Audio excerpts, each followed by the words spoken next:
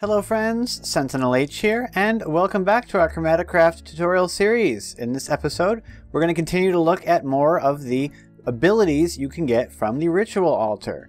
In the last episode, we looked at some abilities that buff your survivability, and now we're going to look at some more cool abilities that give you varying effects. So let's go right ahead. So if we open our Chromic Lexicon and go down to the abilities, so far we've gotten through Health Boost. So now we're going to take a look at Bolt of Power. So if we click on it, it talks about from the Greek deity Zeus to a malicious shrouded man harnessing lightning. I don't actually know who this one is referring to. So if you guys know, I'd like to know. Let me know what this is referring to if you think you get the reference, because I don't know that reference. So this is obviously the Bolt of Lightning ability. Now we're going to go a bit away from our things that we don't want to destroy. So if we come over here, we've got this ability right here. So if we hit space on it, lightning bolt strikes where we're looking at. Pretty straightforward with that. Lights things on fire, of course, but it does have a charge level. You can go up to 2, so let's try 1. And that makes a hole in the ground. So at charge level 0, you'll light fires, but you don't actually destroy blocks. At charge level 1, you destroy some blocks. Let's see what 2 does. Oh, the goodness. That was awesome. Okay, so charge level 2 not only makes a much larger hole, but it throws the blocks. That's so cool. We actually threw a... We actually managed to throw a grass block on top of this pylon. Look at that. It landed right there. That's really cool. So yeah, be careful with the lightning bolt. That was awesome. So that's Bolt of Power. Again, because it casts immediately, you've got to go into your abilities, scroll over to it, and hit it right right away with what you're looking at. And you can't change what you're looking at while you're in this menu, so you've got to aim it pretty darn accurately. Would be difficult to do. What are these squids doing? I feel like it would be quite difficult to do against moving targets. Come on. Oh, it won't let me do it. I can't target the water. Was I just looking too far away? Let's see. No, you can strike it from pretty far. I guess it didn't want me to cast it on the water for some reason. I don't know. That's what it seems like it was telling me, but maybe it's something else. Let's see. Let's try and do it right here. So nope, it's not going to let me cast it on the water, which is interesting. All right, so that's Bolt of Power. You can cause lightning to strike the ground and at quite a range. Actually, let's see if we can do it like all the way over here. Yes, that's got a very long range. So you can, if there's somebody that you don't like, you can blast them from a very long distance. Let's see if we can hit this pig. If you can tell, I'm having a lot of fun. Oh, and it turned into a pig man. That's right. When lightning strikes certain mobs, it has an effect on them. So by using this, you can get that effect, which means that we should be able to supercharge a creeper. Let's spawn one. So we should be able to supercharge this creeper. Yeah. Okay, so with Bolt of Power, you can make supercharged creepers. I know supercharged creepers are a rare, although he'd burn to death because of the fire, but they're a rare thing to happen naturally, but with Bolt of Power you can do it. That's awesome. So that's really cool. Another use for Bolts of Power, sending supercharged creepers at your enemy. Alright, that was fun. That was a lot of fun. It was as much fun as I thought shooting the ground, causing lightning to strike would be. So next we have an ability called Regeneration. Now, let's make sure that we understand what this does. This does not mean health regeneration. Okay, so this has to do with dying. So when you die, of course, you lose your items unless you have item lost on death turned off. You can respawn but you lose your lumen energy. Okay, so by default, if you die, you lose all the lumen energy that you have stored on your person, which can be really annoying, right? You also lose your abilities. So let me explain.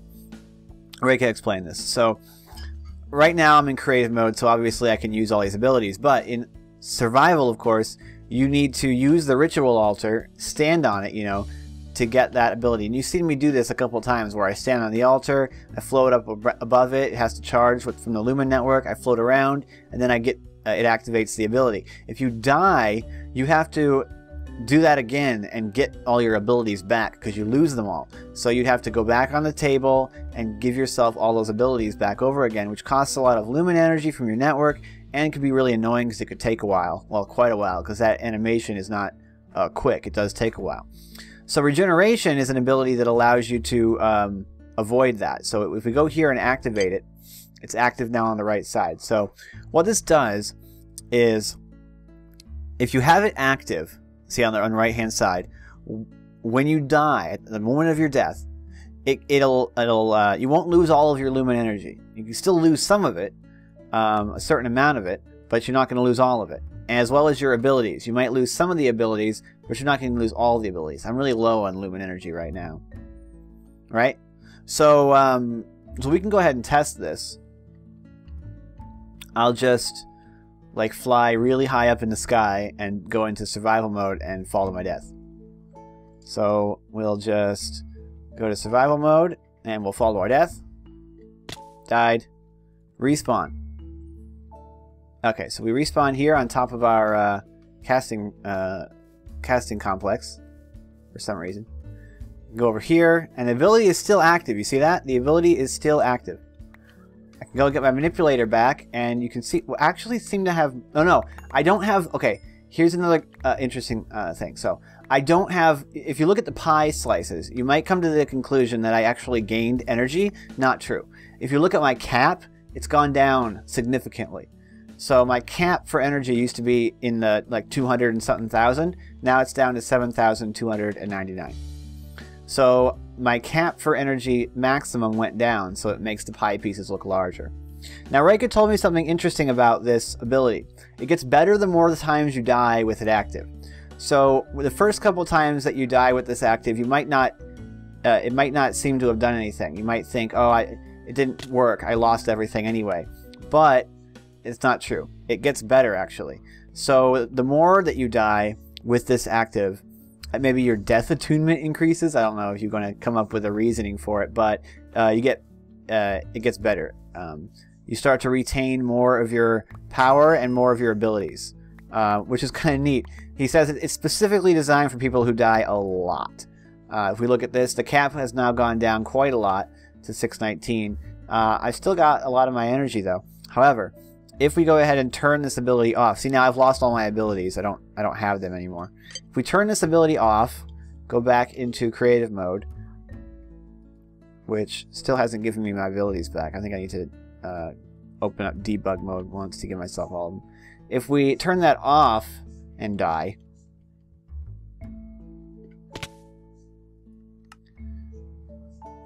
now we lose everything. So before, you noticed with it on, we were keeping our energy. Not all of it, but we were keeping our energy. But now that we died with it off, we don't have any energy. See? It's completely empty, the pie chart. So that's the difference there.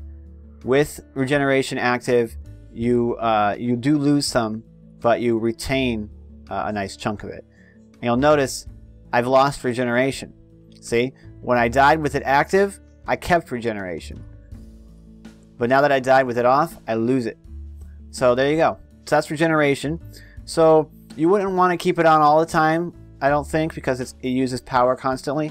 But I would imagine it does anyway. Most abilities have a cost for turning them on, and then a cost over time. But if you're going into a dangerous situation, like a caving or into a dungeon, turning on Regeneration definitely help you to avoid losing all of your energy and avoid losing your very useful abilities that it'll take you a while to give back to yourself. So now I need to get these abilities back, and I'll be right back. Alright, so in hindsight, I probably should have tested Regeneration last, but I got the abilities back. Thanks to Reika for telling me the command I needed to use to do it. There we go. All the abilities are back. But yeah, that's what Regeneration does. Helps to protect you from losing all your stuff. Keeps you from losing abilities. And it causes you to lose a lot less of your, well, to keep some of your energy. And gets better as you die more. It was just kind of funny. So next we're going to move on to Shockwave. So if we go down and we check out the next one, we can find Shockwave right here. Having found yourself in a multi-mob brawl more times than you care to count, you're reflecting the relative difficulty of avoiding getting hurt when being attacked from all sides. Better approach should be to repel them somehow. Alright, so we are going to go ahead and test this. It sounds pretty straightforward to me. I wonder if it works on neutral mobs as well. Anyway, we're going to spawn a whole bunch of pigs, and then activate Shockwave. Goodbye, pigs! That was pretty cool. Some pigs died. Some of them did. I think because they got thrown up into the air and they died on their fall. But I don't think it actually does damage. It just throws them away. They take fall damage, obviously. It also makes a cool sound effect. Let's listen to that again. And a cool particle effect. I like it. So that's Shockwave. Just, if you're surrounded by mobs, just really quickly act... Oh, that's the wrong one. It'd be cool if you could put these on like a hot bar. And just fire that off. And that will repel the mobs away from you. You can see it knocked them back a nice distance. Get this pig. Kind of line him up so that he's facing that way. Hello, pig. Goodbye. Ah, and he died. So there you go. That's Shockwave. Definitely more effective if you're out in an open area. If you're down in a cave, it's probably not going to be all that effective. They're going to hit the walls. They're not going to get thrown very far away. On the other hand, if you're at the top of a chasm and you throw the mobs down the chasm with it, that could be pretty fun. But yeah, it does what it says. It creates a shockwave around you. It throws mobs away from you. Pretty straightforward and pretty useful. Let's move on. So the last one we're going to cover in this episode is called Breadcrumb. So Breadcrumb looks like this. The icon is a little arrow like this. Talks about how caves are not fun. Because you get lost a lot. So Breadcrumb is an ability that helps you to avoid getting lost. That's the point. So basically, if we go in here and we go over to Breadcrumb, which is right over here. So here it is. It's got 12 different charge levels. This is an ability that you really want to charge up. If I use it at no charge, you can see there's this tiny little blue dot right here. And it just follows me around. And it's basically of no use at all. It's just a little dot following me. It's like, how is this going to help me out? Well, I don't think it really isn't. This zero charge on this ability makes it essentially useless. But as you go up in charge, if we go up a couple of times, maybe to 3, you'll be able to see that what we're doing is we're leaving a trail behind ourselves, but the trail decays. So at rank 3, the trail is longer because these dots are sticking around, but it's still decaying so quickly that it's basically just a little trail following us, and it's not really going to help us out very much at all. Come on, stop it. So we turn it back off, go over there and give it some more charge, like maybe 6. See, now you can see a bit more what this ability is actually doing. It's leaving a trail behind us, a trail that you can see through blocks. See that? You can see it through stuff, and letting you know where you've been, but it decays. It's kind of like Snake. The back of the end of it keeps moving towards you because they keep decaying. The higher you charge this, the longer these things last, so the longer the trail is able to get, and the further back on your path you're able to actually see. So if we go ahead and turn this off and crank the charge up all the way. Nope, not that one. We crank the charge all the way up to 12. What we're going to find is that this trail is going to last for quite a long time. We're able to walk away from it very far. And it sticks around. You can see that the color changes. It looks like the dots become bluer, darker blue, the longer that they're around, and presumably they'll darken to a specific color of blue before they start to disappear. But we can see that this trail has been around for quite a long time now. The first dot hasn't even decayed yet, unlike the last ones where it was decaying quite quickly. Now this is based on time, not distance. So if you activate Breadcrumb and you travel a far distance, you're going to get a lot of use out of it. If you move really slowly and you let your trail decay behind you, it's not going to be as useful. But as you can see, that trail is still there. So I could trace this entire thing back by following it, the dots, from brightest to not so brightest. I could follow the trail all the way, and it's going to leave an overlapping trail because it basically just traces behind you wherever you go. And I could follow it back, and I could get back to where I started, and this initial trail has not even started to decay yet. So you can see the huge improvement that this ability gets as you increase your charge level of it. You're going to need 4 different, lumen types. You're going to need Glazio and Asvesti and Argia and Nilla. And it's going to drain it the whole time it's active. But we're leaving a lot of particles. We're leaving a big trail. We'd be able to follow this quite a long ways. So if you don't have that cave mapper thing, if you don't have the item that does this, well, it doesn't do this. It does, oh darn it, where's my book? Man, I lost my book. We don't have the if you don't have that item, it's like the wand that you put down a point and you can follow it through the cave. No, that's like the cave finder. I don't know. I gotta see what it's called. Where is it so I don't sound like a complete idiot? Where is it? I know what I'm looking for. There it is, the subterranean route finder. If you don't have that, this ability is useful for more than just caves. Obviously, anywhere you're at, this ability is going to allow you to trace back your path that you took. The subterranean route finder is going to find a path back to the surface if you're underground. This ability can work anywhere, right?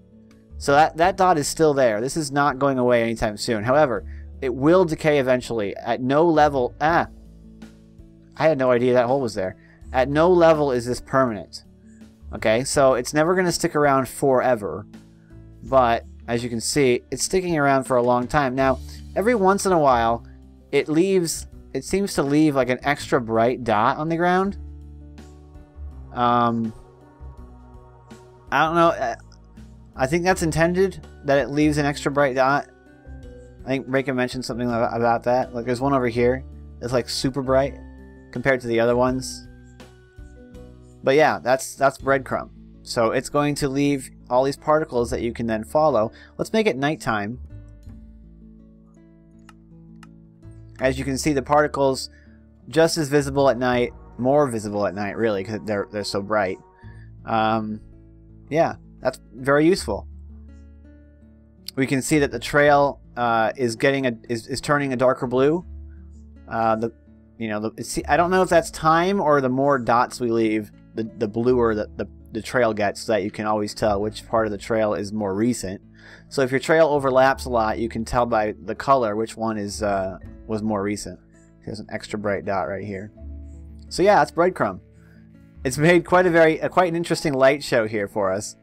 But yeah, that'll allow you to always know where you've been, as long as you give it enough charge. You don't have to give it level 12 to get to this point. If you give it 10, 11, 9, whatever works for you. But you're going to have to charge it up at least a decent amount in order to get a really useful ability, because if you don't give it any charge, that dot is just following you and dying, and it's not going to really do you any good. There's no other functionality Reika established. It's just these dots, but they're quite useful. So, anyway, that's going to do it for this episode. I hope that you enjoyed it.